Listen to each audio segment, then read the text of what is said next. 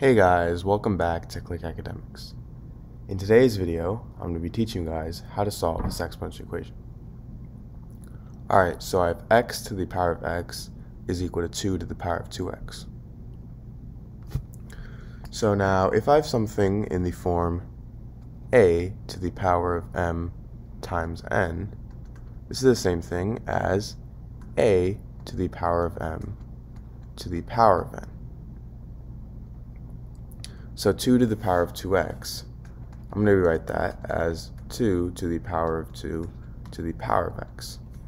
Now, a to the power of m times n, this is also equal to a to the power of n times m, right? We could switch the order of these two. So if a to the power of m times n is equal to a to the power of m to the power of n, then a to the power of n times m, this is equal to a to the power of n to the power of m. And if these two are equal, then this means that a to the power of n to the power of m is equal to a to the power of m to the power of n. So 2 to the power of 2 to the power of x, this is the same thing as 2 to the power of x to the power of 2. So now I have x to the power of x is 2 to the power of x to the power of 2.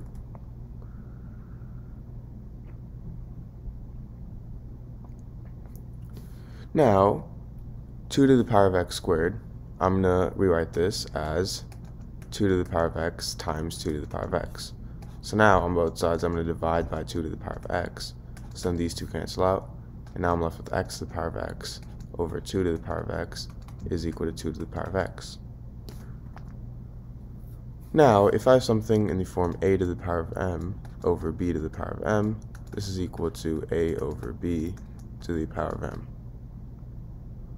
So this is equal to x over 2 to the power of x, which is equal to 2 to the power of x.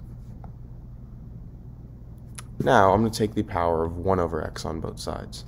So now I have x over 2 to the power of x to the power of 1 over x is equal to 2 to the power of x to the power of 1 over x.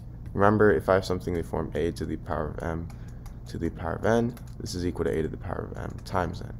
So x times 1 over x, these two cancel out. And again, these two cancel out, so I'll simply just be left with x over 2 is equal to 2. Now to solve this, I'm going to simply multiply both sides by 2. These two cancel out, so on my left-hand side I have x is equal to 2 times 2 is 4. So x equals 4 is my answer. Now to check, my original equation was x to the power of x is equal to 2 to the power of 2x.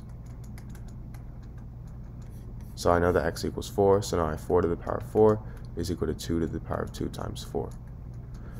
Now I have 4 to the power of 4 is equal to 2 to the power of 8.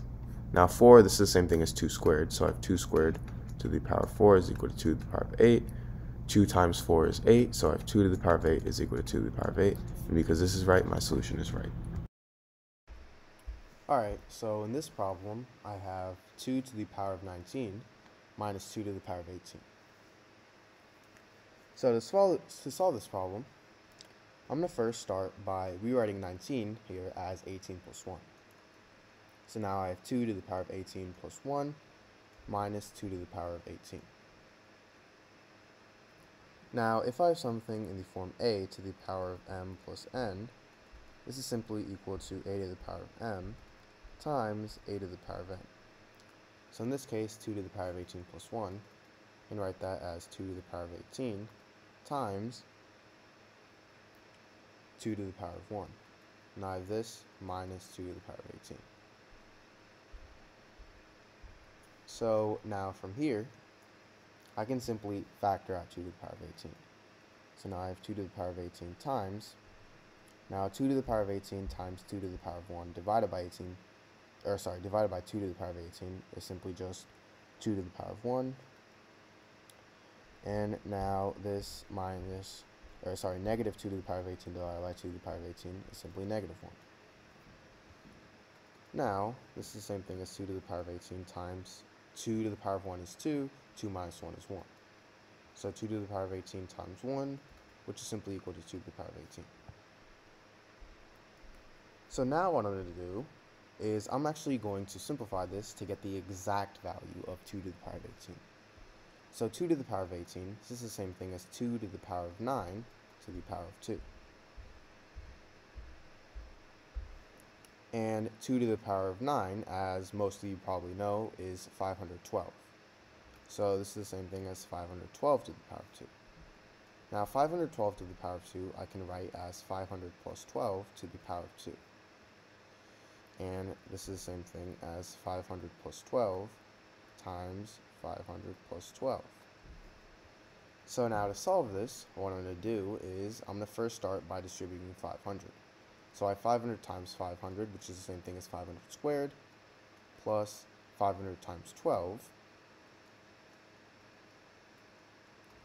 plus now I can distribute the 12, so I have 12 times 500, plus 12 times 12. So now 500 times 500, this is the same thing as 250,000. So I have this plus 500 times 12, this is the same thing as 6,000, plus again 6,000, plus 144. Now 6,000 plus 6,000 is 12,000, and 12,000 plus 250,000 is 262,000, so I have 262,000, and we can't figure out 144 at the end, so I have 262,144, so this is my answer. Alright, so in this problem, I have 8 to the power 4 plus 8 to the power 4. So, to solve this problem, I'm going to first start out by factoring out 8 to the power 4. So now I have 8 to the power 4 times, well, 8 to the power 4 divided by 8 to the power 4 is 1. So I have 8 to the power 4 times 1 plus 1. Now, if I simplify what's in the parentheses, I get 8 to the power 4 times 2. 1 plus 1 is 2. Now 8 here, this is the same thing as 2 to the power of 3. So if I replace 8 with 2 to the power of 3, I get 2 to the power of 3 to the power of 4 times 2. And now if I have something in the form a to the power of m to the power of n, this is equal to a to the power of m times n. So in this case, 2 to the power of 3 to the power of 4, that's going to equal 2 to the power of 3 times 4. And 3 times 4, that's simply equal to 12. So I have 2 to the power of 12 times 2.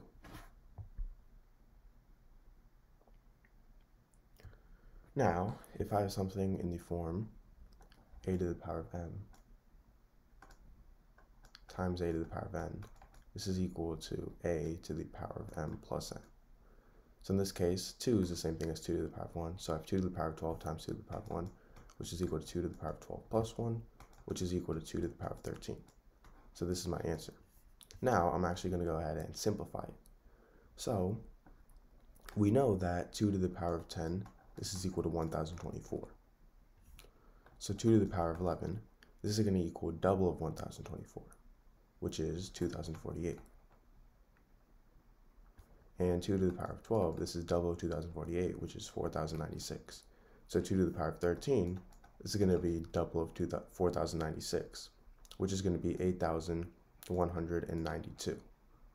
So 8192 is my answer. Alright, so in this video, I'm going to solve an interesting exponential equation. So my equation is 100 to the power of x is equal to 400. And I want to find the value of x. So we see that x is going to be in between 1 and 2, because 100 to the power of 1 is 100, and 100 to the power of 2 is 10,000. So it's going to be more closer to 1 than it is 2, but it's going to be somewhere in the range of 1 and 2. So to solve this, what I'm going to be using is logarithms. So I'm going to first start by taking the log on both sides. So I get log 100 to the power of x is equal to log 400. And if I have something in the form log a to the power of b, I can move this exponent b to the front, so I get b times log a. In this case, I have log 100 to the power of x. I can move x to the front. So I get x times log 100 is equal to log 400.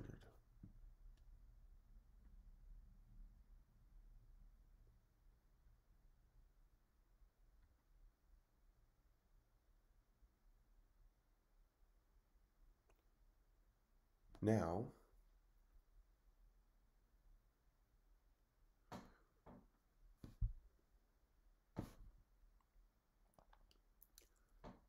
I'm going to take the log of base 100. So, log base 100 of 100 is just 1.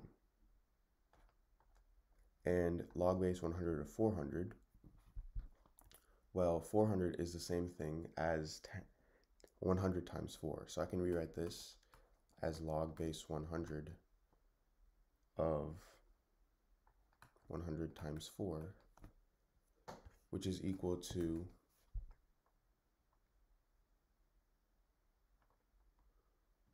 log of 4 over log of 100. And I have 1 plus this because of this. So now log of 4 is the same thing as log of 2 squared. And log of 100 is the same thing as log of 10 squared. So I can move the 2 to the front and the 2 to the front over here. So I get x is equal to 1 plus 2 log 2 over 2 log 10.